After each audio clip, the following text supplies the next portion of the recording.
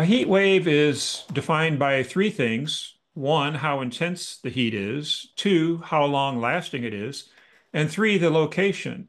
Now, some locations may not see a heat wave if it gets up to 90 degrees. For instance, down in Texas, 90 is no big deal.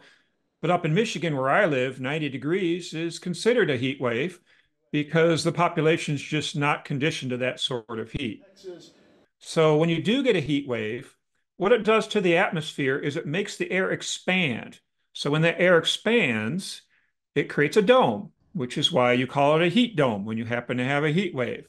So there's a big area of high pressure that's bulged outwards, forming a dome. That's all that means when you're calling it a heat dome. It's a heat wave by, any definition you want to give.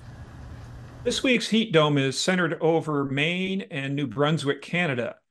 So that's where the most intense departure from average is going to occur. They may see their hottest temperature on record for any month of the year in some locations there.